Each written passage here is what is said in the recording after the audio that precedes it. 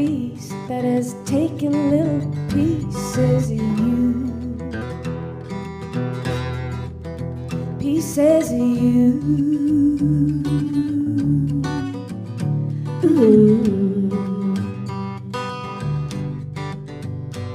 And it's close enough to see it, but too far for you to touch. What's up, guys? We're at Dog Canyon Campground, just inside Texas border. We got our tent set up, as you can see behind me. We're gonna wait out the night, and it's a bit chilly. You can see behind me, right over here, got some little bit of snow up in the mountains. That's we're gonna be going tomorrow, hopefully. But it's about 4:45 local time, 3:45 local time, and we're about to make a phone call back home, let them know we made it, and then get supper going on our grill that we got right here, and I will fill y'all in. So we were eating here. I was eating my beans, and it started lightly snowing, which is pretty. If you look up there, way in there in the mountains, let's see if I can zoom in. See, the clouds are rolling in. Pretty scenic. That's where we're going to be going tomorrow. So here we are, guys. We're at the park headquarters, the Dog Canyon headquarters right now. And of course they're closed, but trying to get a little bit extra charge on our phones and our batteries, and planning tomorrow. And it looks like we're going to try to go to Tejas via Tejas Trail and camp there for the night.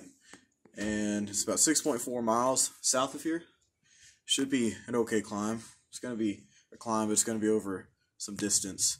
And park official here said that it's going to be a little rainy, a little snowy, and it's going to be a little windy. But we'll bundle up, and I think we'll be okay. Tonight it already starts snowing a little bit out here, but it looks like it's let up a little bit. The wind's picked up a little bit, but I think we ought to be good in our truck tent. So once we get charged up here, we are going to go ahead and go to bed, try to sleep, and might wake up a little early, get breakfast going, see how much it snowed, and head on our way to Tejas. Alright, guys, it's about 7 o'clock mountain time, 8 o'clock central time, and the wind's blowing, but it's pretty still inside of this tent here. And as you can see, we're all tented up in our sleeping bags, and you're gonna try these out. It's the first time using these sleeping bags, but so far they feel pretty warm, so you can see how they work, and gonna try to get some sleep. See you in the morning. Good morning, guys. It is about 7 o'clock central time, 6 o'clock mountain time.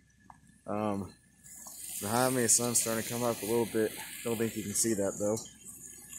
We got up, we're dressed, got our breakfast going. As you can see here, we got some bacon going, some coffee right there. Got our lights set up, and it's pretty chilly. The truck says it's about 20. Not much of a wind though, but sure is cold. Last night we got a little bit of snow on the ground, as you can see, and it's pretty out here. And we're gonna eat our breakfast and watch the sun come up over the canyon. So as you can see, sun has risen. It hasn't quite risen over the canyon yet, but very pretty, the ridge line. And right over there is where we're going to be hiking, right over the tent. And just finished off breakfast. Had some good eggs and bacon, a little bit of coffee, hamburger bun from last night, and I think we're fueled up and ready to go. I'll take us some water. Got our packs right here, ready to go, and hopefully should head off in about an hour. So right now I'm walking to the campsite bathrooms. It's about maybe an eighth of a mile from where we parked for the night, and got to go to the restroom.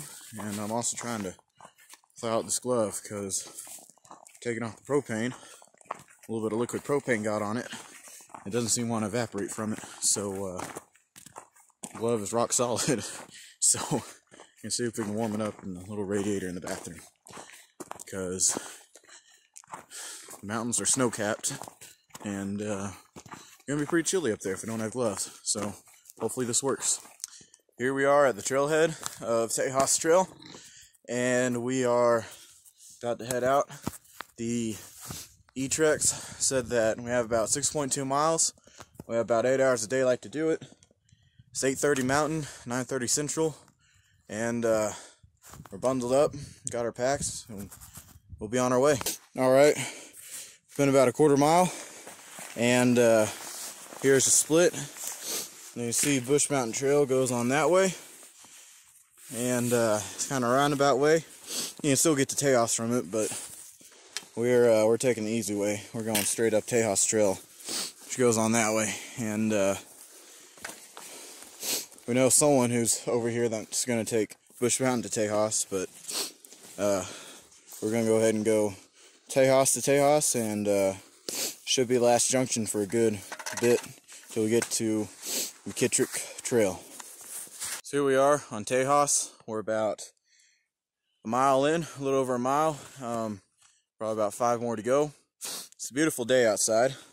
I don't know if you can see sun behind me. It's very, very bright. We're kind of in the shade, but we went ahead and stripped down our clothes because I'm a big guy and I start sweating after just a little bit of walking. So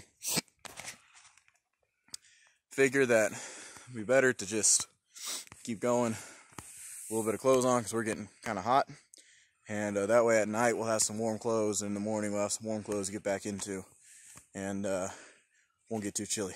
What is up, guys? Don't know how well you can hear me over the wind. It's a little windy in the saddle we're standing in, but we're about 3.5 miles up Tejas according to my GPS Garmin watch, and pretty scenic. If you look behind me, get in, you can see a big drop off back there, and it's quite a view, especially that fog rolling in, but hopefully it'll stay clear and keep the snow out, and I'll talk to you later. I'm getting cold. So here we are at the junction of Blue Ridge and Tejas. Not sure if you can see that. Hands are a little shaky. We've been about 5.7 miles according to my watch. Might be off by about 0.2 miles, I'm thinking, based on what the E-Trex says and the map says. But that's Blue Ridge Trail behind me. That's a alternate route we were kind of debating about taking, but these packs are getting kind of heavy, so I'm glad we didn't take that. And behind me, see that beautiful view back there of the clouds and the snow-covered mountains. And we're about half a mile to a quarter mile to Tejas campsite, and we're gonna call it a day once we get there, pitch the tent, and just hang out.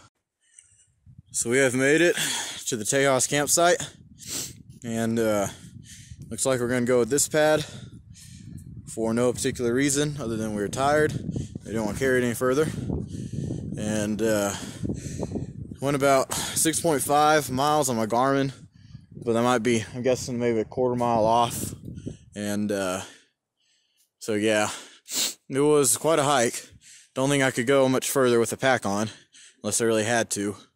So tomorrow we're thinking about maybe lightening our load and make this our base camp and try to go down to Pine Springs. Look over here, make out that cistern back there. Back in the day, don't know when, but way back in the day, some goat ranchers would run the sheep up here during the summer because it was cooler, but there's no water up here, so got to pump water all the way down from the base near Pine Springs all the way up into that cistern and several more, and must have taken a lot of pumps because I could barely get up here myself. So we'll go ahead and get the tent set up and check back in. Alright guys, so we got the tent set up, as you can see, and got our sleeping bags out and our mats out, and Kind of chilling in our sleeping bags. It is only 1:53 Mountain Time, 2:53 Central Time. So we're in here trying to rehydrate, warm up, and kind of sweat it through our clothes. So we're letting those dry, hopefully. And we have some extra, but might go outside later, might not. We'll just see. Just kind of resting probably for the next couple hours or so because we got nothing better to do. What is up, guys? We are inside our tent still. It is about 4:31 Mountain Time, 5:31 Central Time, and it is pretty damn cold. At least there's no wind inside the tent, but it's pretty windy outside. And we have some dry shirts on, but our pants got sweaty, and mine are still trying to dry out in the cold. So hopefully they'll get dry before sundown or shortly after, and I put them on because these sleeping pads don't give too much insulation from the bottom, but it's enough. I'm not gonna die, I don't think, but we'll see about that. And we're planning on just going back tomorrow morning instead of trying to go down to Pine Springs because it's colder than we anticipated, and our waters are freezing over, and we didn't have the right. We should have brought an extra pair of pants. So we're not too prepared for this, but we're learning. So the plan is to head back tomorrow, hopefully around sunup. Hopefully it might be sooner if it gets too cold, but gonna try to survive the night and see where we are in the morning. What is up, guys? So we obviously survived the night, and it wasn't too bad actually. We saw another hiker, so that made it a little easier. So if we were to die, she'd die with us. So we made it through the night pretty well. Got some good sleep. It's about 8:20 Mountain Time, 9:20 Central Time, and just about packed up. Just getting a few things ready. You can see here we have the map out, and we're changing our plans a bit. Instead of trying to go to Pine Springs, I think we're gonna head back to Dog Canyon, but we're thinking about doing Marcus Trail to instead of taking Tejas, to kind of make a little detour. Should add about 4 miles or so, but yeah, we're looking into it, so I'll keep you updated on what we do. What's up, guys? We're here at the junction of Blue Ridge Trail and Tejas Trail, and looks like we're going to be going slightly different way back. We're going to tack on maybe 2 more miles, and we're going to have a little more elevation climb and loss, going Blue Ridge to Marcus to Bush Mountain, and we're just getting all our supplies reconfigured, stuffed into our bag a little bit better, and it's a beautiful day. I think I said that yesterday, but today it's sun's out, and some of the snow is actually melting off the trail, so that's kind of nice. And if you look behind me, there's that beautiful view, that ridge right there, and we got that right behind us, so it's a pretty good day. So we're gonna set out. We got about 2 liters of water on us, and should get us back to the truck, back to Dog Canyon, hopefully. So here we are, guys. We are a little bit past Mescalero Campsite, not quite to McKittrick Canyon Trail, and we see another pretty overview there of just some flat open area. I believe that's where Marcus is. And if you notice, we're still on Tejas. We decided not to go on Marcus Trail after all, not to go Blue Ridge to Marcus, because we didn't sleep too great last night, and our legs are a little shot. So we figured it'd be probably the best decision. We could have made it, just we don't really want to try to kill ourselves today, necessarily, and we're not in that mood right now. So we might go adventure, see if we can go see Lost Peak. Might go a little ways down McKittrick, or we might just book it back. We'll just see. But got that great view behind us, and we have about probably 4.5 miles to go, and it is 10:11 Mountain, 11:11 Central. So I'll check back in on y'all later. So here we are at the junction of McKittrick Canyon Trail and Tejas Trail. We're about 2.5 miles in. We've been going for about nearly 2 hours, and packs are getting a little heavy, but that's okay. We're deciding not to go down McKittrick Trail, but we are going to try to climb up Lost Peak. There doesn't seem to be a trail on the park map, but on my Garmin eTrex, it shows a trail. So we might be able to find a little trace or something. If not, it's not that far up, so hopefully we can get to the top of that.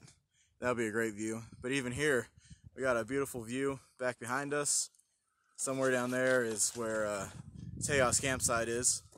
And then facing to the north, we got a pretty cool view too. So we're pretty high up here, and hopefully this is as much as we're going to climb other than Lost Peak. So here we are along Tejas Trail. We are about 3.3 miles from Tejas Campsite, so we're probably about a little over halfway down a Dog Canyon. And we stopped here again at I'm calling it the Breezy Saddle. I don't think it really has a name, but we're in a saddle here. On either side we could basically fall off. So but it's really pretty. Yesterday I think I took a video here, but it was really cold with the wind blowing.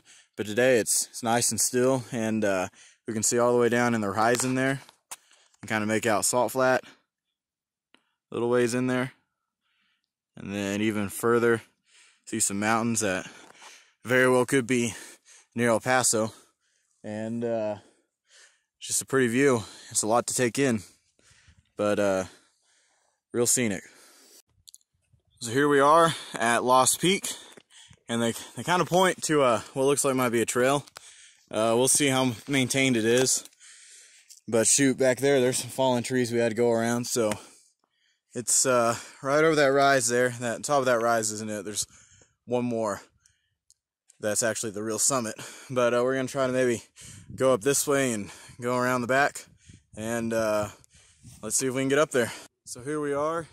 We're a little ways up Lost Peak. There was remnants of a trail. It's definitely not maintained, and we're really close to the edge, so we probably won't go all the way up. But we got maybe 30 feet up off the regular trail, and we kind of wind around the side of it, so we get another view of Salt Flat. And it's a little more west, and we can see a little bit more. And it's very pretty up here. Again, camera probably doesn't do it justice, but behind me, it's a beautiful sight. Saw some mule deer back there. And down there, hopefully you can see that on the camera, there appears to be what I'm calling Marcus Trail. Not quite sure if that is Marcus or not, but it looks like where Marcus kind of meets in, and close to the Marcus campsite down there. It's kind of where the junction of Marcus and Bush Mountain. So pretty sight again, and camera doesn't do it justice, but it's amazing up here. So here we are on the Tejas Trail again, still. And so we're going to take all the way to the campsite, which is the Trailhead, which is somewhere off in that direction. But we're a little ways off the trail, maybe a couple feet, because on the map it showed a mine entrance being here. So I believe this is it. It looks like it's been filled in, of course, so people don't get lost in there. I don't know how far it went, but I was reading at the headquarters back there, the Dog Canyon headquarters, that people used to mine copper out here in the early 1900s, I believe, late 1800s, but nothing ever came of it. I'm not surprised. You're pretty far out from everything else, but apparently there just wasn't enough ore in the ground worth getting. So I believe this is a mine. They show about 2 others in this area. This was kind of hard to see because it's not what you'd expect from a mine, but show a couple more. And so we have about a little under 2.5 miles left, according to the eTrex, and about 1,000 feet to go down. So hopefully this will be our last little leg. It'll go by pretty quickly because gravity is helping us. And hopefully next time I check in, we'll be at the truck. So here we go, guys. In the distance, you can see the trailhead, the trail information, and truck is somewhere in that vicinity. And I'm sure that's real shaky, but we have made it. It is 141 local, 241 central. My watch says we have gone about 6.8 miles, but I'm guessing that might be a quarter mile ahead. That's how it was yesterday. And yep, we made it back. We're calling our trip a day short, but I think it's good. and turned out pretty good after all. And once we get to our truck, we'll sit down, rest a minute, and maybe recap the adventure. Alright guys, so you can see we're back at the truck now, and got our packs taken off. We've had a bit of a break. Gonna be sipping on some Gatorade, some water. Total distance was about 7 miles for today. Took us about 5 hours, which isn't a great pace, but we took a lot of breaks just taking the sights, especially up, trying to get to that Lost Peak there. We didn't make it all the way up, but we sat and took in some sights, and we didn't really get to do that coming up. We're kind of discovering that maybe just taking it easy and going slow, taking in everything is the way to go.